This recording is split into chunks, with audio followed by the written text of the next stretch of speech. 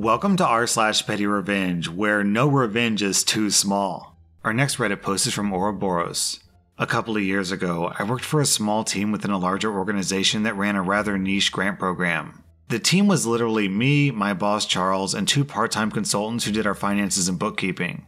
My boss and I had a great rapport. He hired me to essentially run large aspects of our program and gave me pretty much unilateral oversight of the key elements of it, from program design and development to execution. He was a great manager in this respect. He provided a lot of mentoring and guidance, but mostly got out of my way and only wanted me to escalate the big stuff that I felt rose to his level. While I didn't love the job itself, I loved having so much freedom. I was sort of bridging that gap of moving from a young professional into a mid-career professional, and so this offered a lot of growth opportunities. One thing that made my boss great was that he always had my back. One day I was in the office pretty much alone. My boss was on the board of a few organizations, and he was off on some half-day meeting. Our offices were right across from each other, so I could typically see him when he came and left, and I could hear when his phone rang. That morning, his phone was ringing and ringing and ringing. Then finally, my phone rang. It was the executive director of one of the organizations we worked with, an older man, maybe in his 70s. The conversation went something like this. "OP speaking, how can I help you?" "I've been calling Charles all morning and he's not answering." "Yeah, he's at a half-day board meeting. Is there something I can help you with?" "I doubt it. Maybe you could just check his calendar and put a call with me on there for when he's back." "I'm sorry, I wish I could, but I don't have access to his calendar, so I can't see what he has in the afternoon and I can't add things to his calendar. I'm sure he'll be back soon." "That is unacceptable. How does his secretary not have access to his calendar? Who sets his meetings?" Now, here's the thing. While I am my boss's employee, I am not his secretary. I don't have access to his calendar, and my boss sets his own meetings. Not only that, but I had corresponded with and even met this executive director in the past. My signature block and business card clearly says program manager, as does my bio on our webpage. Alas, this wasn't the first time someone had assumed that I was my boss's secretary. It happens. I was in my late 20s at the time, and as a young professional woman working for a man, it seemed a common misconception. Usually it's not a big deal. Normally, I clarify my role and people feel a little embarrassed and then we go on about our lives, so I clarified my role for the executive director. Just to clarify, I am not Charles's secretary. He doesn't have a secretary. I'm actually the program manager. Charles manages his schedule on his own. If you want to shoot us both an email, I'll make sure that he responds and sets up a time to talk to you. Otherwise, when he comes back, I'll let him know that you called so you can arrange a meeting. The executive director cuts me off again. "Well, I have an important question for him, and it's unacceptable that I can't set up a meeting with him and I also can't get an answer to it right away. How is this good client service?" "Well, I am the program manager. Why don't you tell me what your question is and maybe I can help you?" The executive director explained that he called to talk about the application process and requirements for a program of ours, one that I actually ran. Not only that, but his questions were simple enough that I wouldn't need to escalate to my boss. These were things that I could easily help with. I said, "Well, you're in luck. I'm actually the one who runs that program, not Charles. I designed that application process, and I would actually be able to answer your questions with a lot more detail than Charles would. He would just defer you to me. Why don't you tell me your questions and I'll answer them?" There was a long pause. Then, in a patronizing tone, he said, "Young lady, I'm sure you're very bright, and I'm sure you want to be helpful, but I'd really prefer to talk to Charles. Why don't you just take a message for him for me, okay?" Now I'm kinda pissed. I'm about to tell him where he can shove his message when I see my boss coming down the hallway. So I tell the executive director that he's in luck. I see Charles now. Let me go tell him that you're on the line and to get back to you. So I put the executive director on hold and intercept my boss. I kinda explain the situation. My boss chuckles to himself and says, "Transfer him over." I transfer the call and I can hear my boss pick up the phone. "Chuck speaking. Oh, hi there, executive director. How can I help you?" "Yes." "Uh-huh." "Yeah, I was at a half-day board meeting." "You have a question about which program?" "Okay, what's your question?" "Uh-huh. You want to know about the application process and criteria." "Uh-huh." "Okay, well, have you spoken to OP?" "Well, she's actually the one who manages that program." "Yes, she actually designed the application process." "Sorry, executive director, I wouldn't be able to answer that specific question." "No, I'm sorry, I don't know the answer to that." "Yes, that's right. OP manages the entire program and she's really the expert on it. Let me go see if she's in her office." I hear my boss put the phone on hold. He takes a long pause before he gets back on. I'm sorry, Executive Director, but it appears she must have stepped away from her desk. No, again, I'm sorry, but she's really leading the program, so you'll have to speak with her. I could transfer you to her voicemail if you wish. No? Okay. Do you have her email? Great. So send her an email and I'm sure she'll get back to you on all your questions ASAP. The executive director didn't email me for a couple of days, and when he finally did, I helpfully walked him through all the details of that program he was interested in.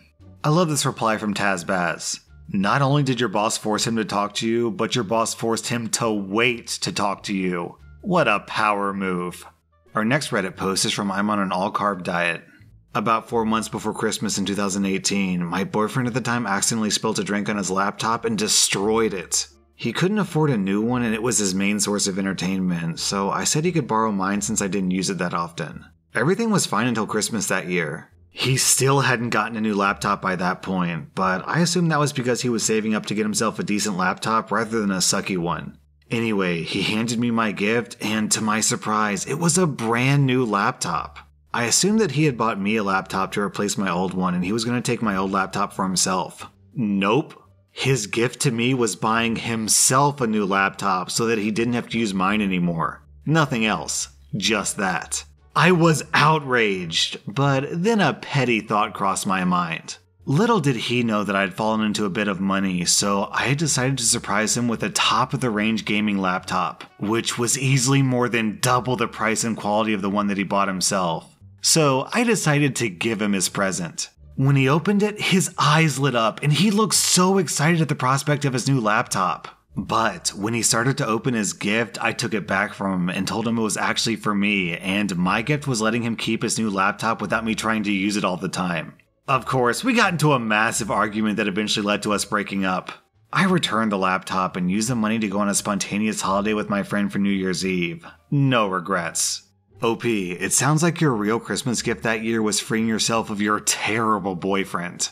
Our next Reddit post is from Dear Ghouls. I'm a bartender, and the area where I work is upper class and petty as hell. As I tell people all the time, I don't go out here, I just work here. One random night not too long ago, I'm making drinks at the well for servers to take to their customers, while the other bartenders handle our bar top guests. It's the middle of our rush, and one of my servers comes up with a drink 1/4 full and sets it down, saying the customer hates it and was demanding a different drink. Specifically, they wanted a vodka mojito. I was too busy to put up a fight, and the poor server looked run down already from the night, so I went ahead and made it, even though it was obvious the woman was just looking for free drinks.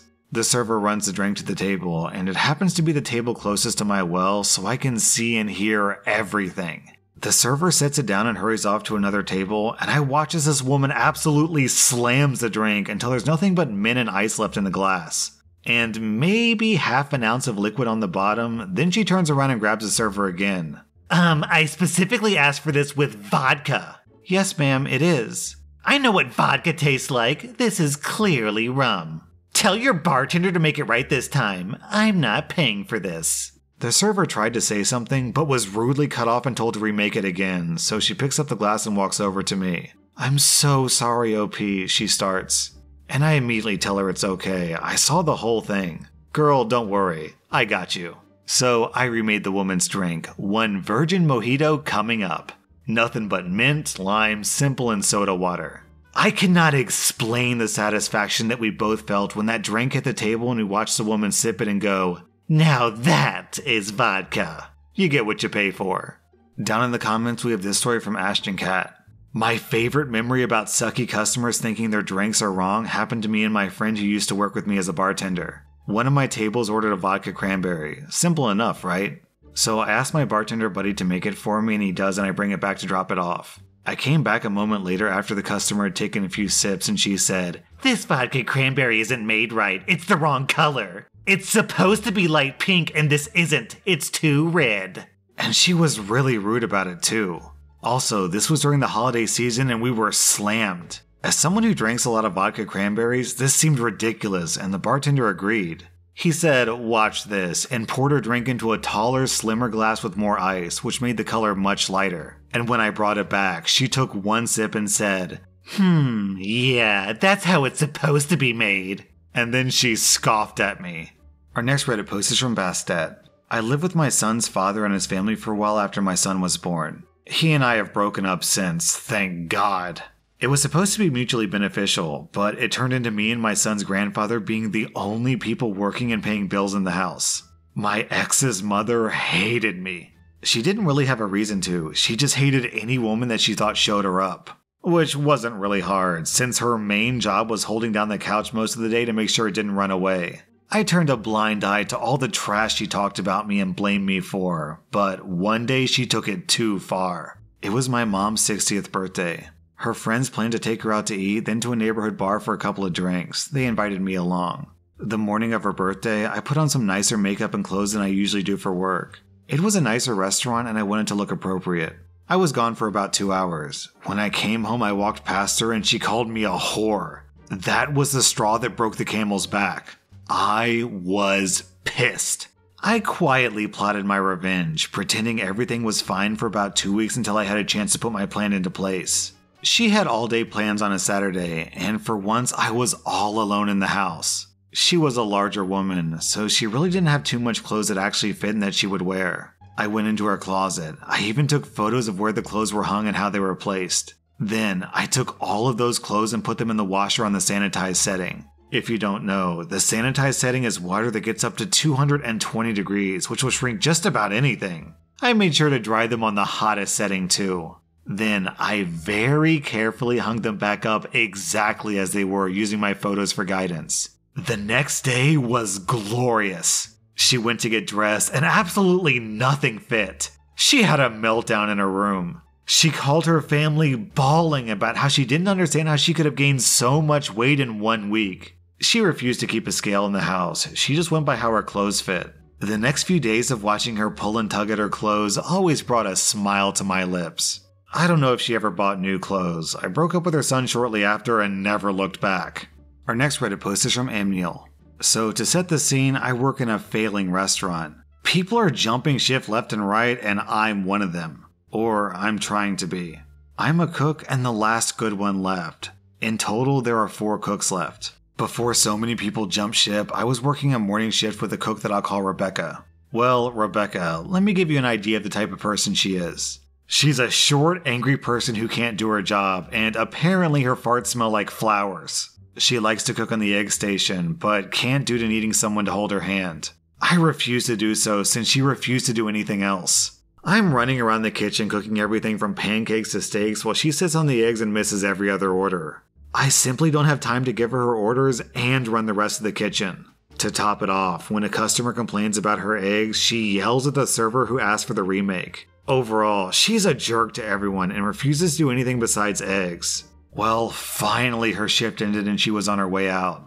She hadn't done any cleaning, stocking, absolutely nothing, so I politely ask, "Hey, Rebecca, can you please change the trash out before you leave?" She yells back, "You see, this is why we don't work well together. You don't sign my paycheck, and I don't need some kid to tell me how to do my job." Well, to start, I am young. I'm younger than the majority of cooks in the restaurant, and I'm definitely younger than most lead cooks. But I don't take kindly to people pulling an age card, especially when I have more experience in a leadership position, and definitely not from someone who can't do a simple task. Give respect to get respect. So fast forward to the present. I'm now working on the night shift, and I happen to see on the schedule that Rebecca is the morning cook. Thus begins my revenge. I clean the required places, but whoops, I forgot to change the trash, stock the line, or brick the grill. So as Rebecca walks in, there's nothing on the line, trash is overflowing, and icing on the cake, a party of 24 walked in as I walked out. When she saw this, she starts yelling to me about how this and that is supposed to be done and that I have to stay to help her with the party. My reply? I'm sorry, you don't cut my check. And I don't need some little B word telling me how to do my job, and I walked out and went home. When I came in for my next shift, I heard from a coworker that she got slammed. The place was a mess, but I cleaned it up quickly since it wasn't busy for the rest of the day. That was r/Pettyrevenge, and if you like this content, check out my podcast where I publish the exact same episodes. Also hit that subscribe button because I put out new Reddit videos every single day.